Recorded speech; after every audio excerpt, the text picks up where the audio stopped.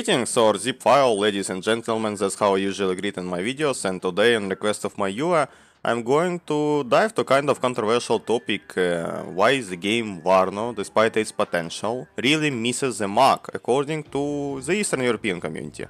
By Eastern European community I mostly mean that one I created around my channel and content, mostly uniting Ukrainians and those who can speak Russian, of course, like Israel, Belarus and Baltics Russians themselves. And that was always competitive community. Like the core idea of that community was to develop a player base who actually can play well on both 1v1 and team games. So for WARNO, those people are well known: Homelander, Jesse, maybe Marcus, and some other you just might not spot it yet, because actually a lot of people from that community are just getting bored with WARNO fast and getting back to previous Game of Series, or going to Steel Division 2, or going to even another games, for example even Regiments. So, in my belief, that's gonna be like the starting point. I'm not gonna talk about something complicated, it's just how I feel about game in general. And that's definitely not a hate video, since, believe me, I really care little about WARNO, mostly cause it, in my opinion, wasn't planned to be designed as a Wargame Red Dragon successor, or Wargame Red Dragon but better version, which is my beloved game, obviously.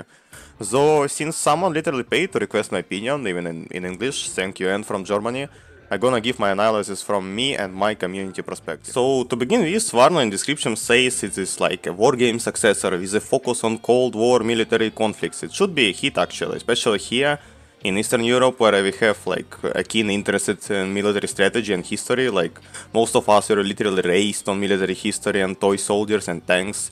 In my case, my family was and is actually full of people who serve military in most different branches, starting with snipers, ending with fleet and AA, anti-air I mean. But that's not about me that time, and like first of all, WARNO somehow losing sense as a war simulator, just for most of us and for me especially. By war simulator I mean like for what people actually playing these games. In my opinion, it's about to have whole battle group down under your control and having your way of dominating enemy on the battlefield. By having your way of beating opponent, I actually really wanted to have as much as possible ways to war in game. For now, WARNO offers you kinda next thing. You pick your division, which usually consists from 3 units you're going to use for the next 40 minutes attrition fight. And game design doesn't offer you complexity of decks building, like on example of the US. While playing 3rd Armored in WARNO, all you buys, like units usage, are just, well, super heavy tanks, less heavy tank, infantry which fire dragon, infantry which fire 84, and some engineers features are mostly clone units, just like one weapon only change. And then your A is just 3 types, and you need to buy Chaparral, which can't even hit shit, you know. Then you usually proceed to Apache spam, and your air type good on defense, but might have worse attack capabilities. And what we see there is just like no variants, instruments or creativity, as for me. And all that stuff is focused only on one single task on in-game battlefield. Like attrition fight near the center of the map. And I, for example, agree with Phoenix at that point. That's, by the way, kinda another theme to talk how WARNO made impossible thing of uniting Steel Division 2 players and Wargame Red Dragons players, lol. But I actually want to remain on perspective of player who plays it for actually having fun from War Simulator, if you can understand what I'm talking, because, yeah, my English is not perfect, might be. And so I won't dive into some competitive view of top 1 players. So how it could be another way? In my point, it is like is a developing game on a Steel Division 2 set, where from the beginning, both 1v1 and team games by game rules are defined as the war of attrition, which World War II usually was in most battles actually. So you could add phases, and skill will be measured by building the front line and putting the right troops in the right direction at the right time without unnecessary casualties. And that probably would be different but a nice game, since I actually enjoyed Steel Division 2 for that. When macro and like right strategy and composition of your force can earn you a win even if your APM is like snail level.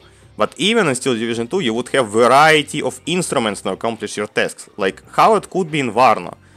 Same as it was in Wargame, for example. I can focus on building up strong armored forces and screening it with a cheap cannon fodder on APCs as some universal one, or I can develop mixed forces while using expensive Bradleys with TOW 2 carriers, or I'm going into forest with US Marines plus SM SMAF teams, I don't know how to pronounce that in English, and I'm getting the first or It's like in one game, I'm getting there first by Hilo dropping Delta Force or Light Rifleman from Hilo. And in case of Wargame, I can combine all of that the way I want. But in case of WARNO, I'm forced to choose only one. And that usually just creates a problem where sometimes you just don't have a proper path to victory. Like Division matchups less balanced even than Steel Division 2, since in Steel Division 2, you actually could build almost any div to counter any division. Like you can have access to your in your Panzer divisions, you can have access to both heavy Panzers and Tigers, same as the cheap and lighter Panzer Force or Stungi Schutz, like Stuks I mean. But in WARNO, while playing Third Armored, for example, my only option is heavy or super heavy tanks, plus infantry which suits only to be a cannon fodder for those tanks. And then you can, yeah, spam fat helicopters and defend it with F-15s, but someone might say that at least it's good in 2v2 regime. But I would like to agree, but it is the same problem actually. There is like scheme of WARNO 2v2. Like WARNO 2v2 Third Armored, it provides us heavy tank plus cannon fodder spam, Apaches F-15C. And for example, getting combined with 11E in 2v2. And like only what provides 11E is a forward deploy, and then it's gonna just spam 2 or 3 types of infantry squads, ATGM jeeps or planes for the whole 40 minutes without literally big variety. It's usually just 2 LGB bombers, then they fall, then you leave from the game. And in difference to Wargame, for example, team of US and Eurocorp decks, for example US, can open up with a heavy or a cheap tank armored force, like or even an aeromobile force, like dropping someone from helos. It can provide anti-air helos from the beginning, or just spotting from the recon helo to just make the initial F-117 first strike. By the way, in WARNO it is in a British division somehow, lol. And then proceeds to forest grind with marines plus MAFs, or building up Bradley force, or building up adding more super heavies, or buying out Atacams, or closing sky with Patriot plus F-14 Tomcat combination.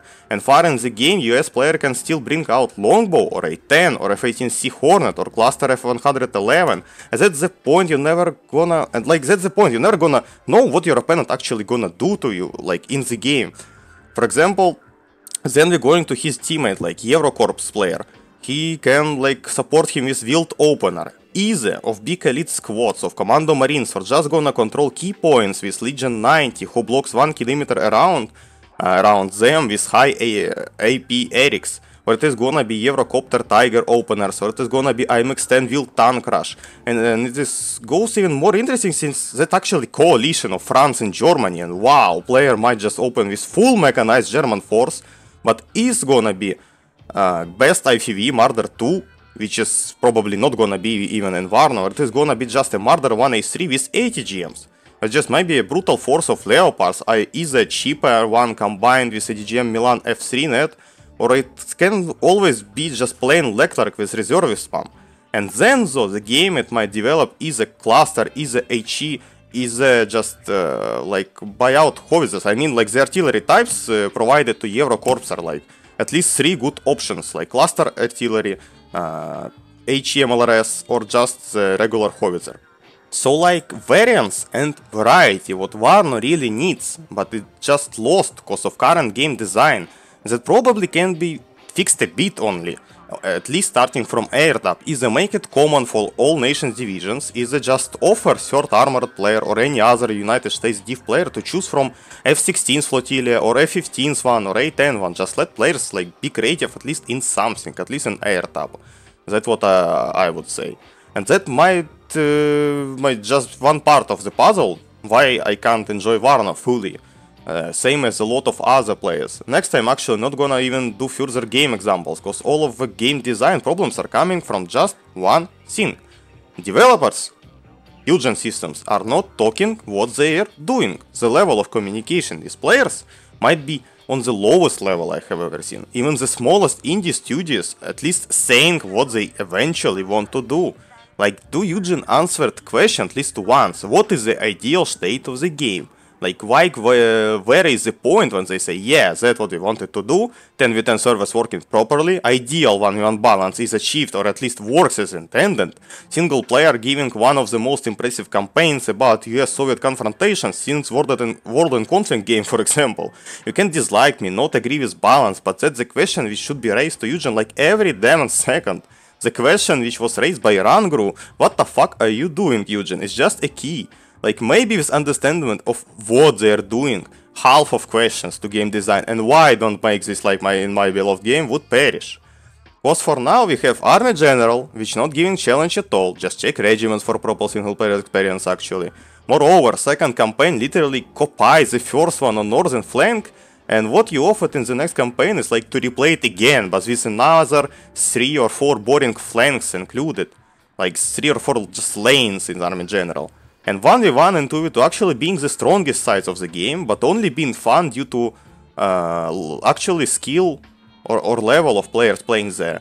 Like, but as said, due to poor variations, this is gonna be boring anyway. Just check like latest 2v2 tournament games from perspective of a viewer.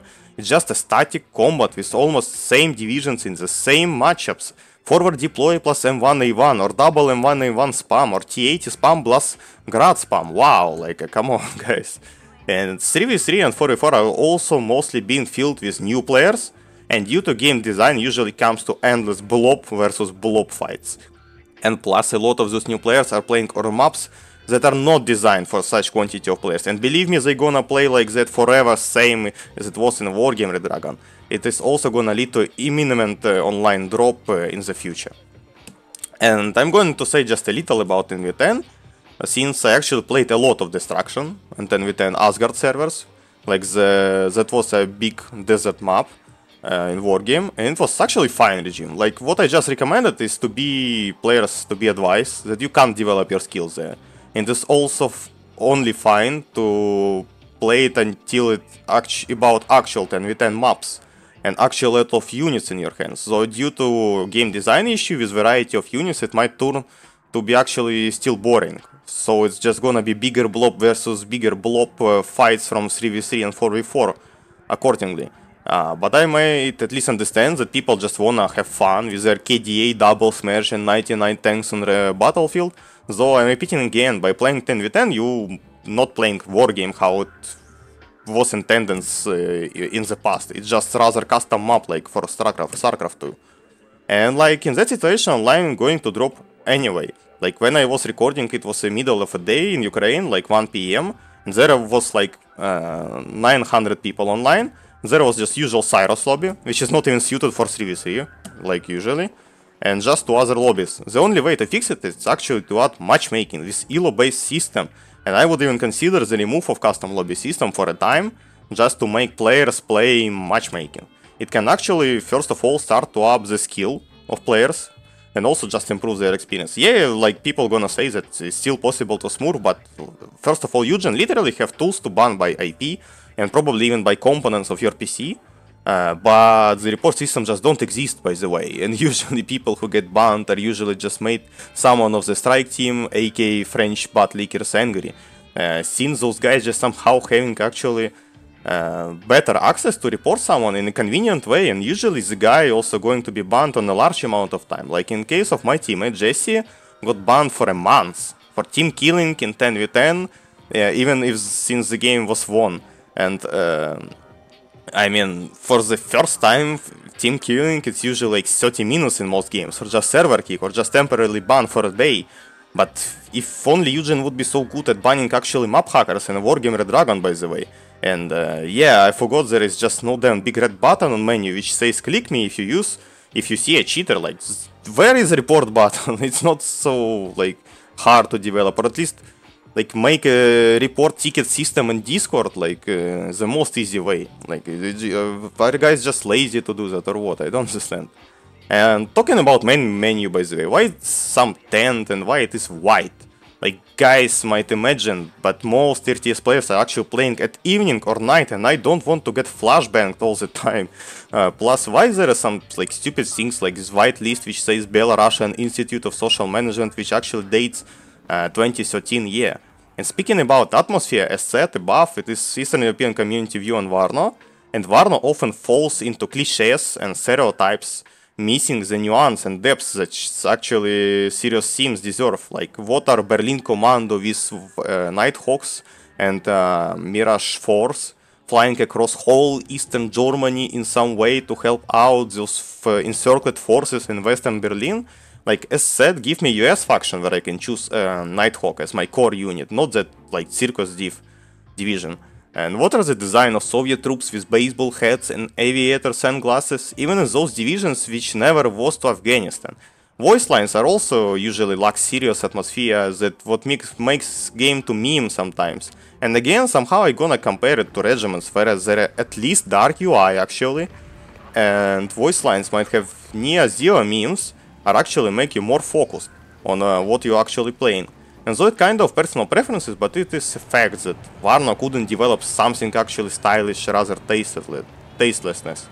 And especially when it comes that we're getting Zagrad Otriad with Eastern German reservists, National Guard Apache reservists, like how in logically Soviet Zagrad Otriad would talk to Germans. And actually, you know, that's probably all. It is what it is. Tell me what you think in the comments.